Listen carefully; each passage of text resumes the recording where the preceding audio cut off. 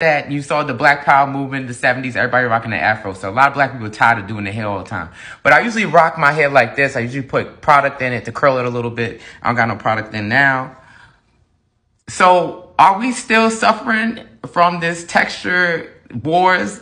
Now, being Black American, I know that our grandparents used to go in about hair texture. Like, oh, straighten your hair. Don't go outside like that. Brush your hair. And conch was a big thing back in the day. This is Billy Eckstine, a famous jazz musician, with the conch in his hair to straighten it. And this is him after he stopped using the conch. So conch is out of style now. We don't really see people use that anymore in the Black American community. And then I'm seeing these pictures of J Balvin, and he's got his natural afro out. Here's another one. Of course, he wears his hair short now, so you can't really see this texture. And then you have Prince Royce. Prince Royce wears his hair natural now, but he used to only wear it straight. Here's Prince Royce with the bust down. Chris Brown, he does a lot with his hair. Now, this is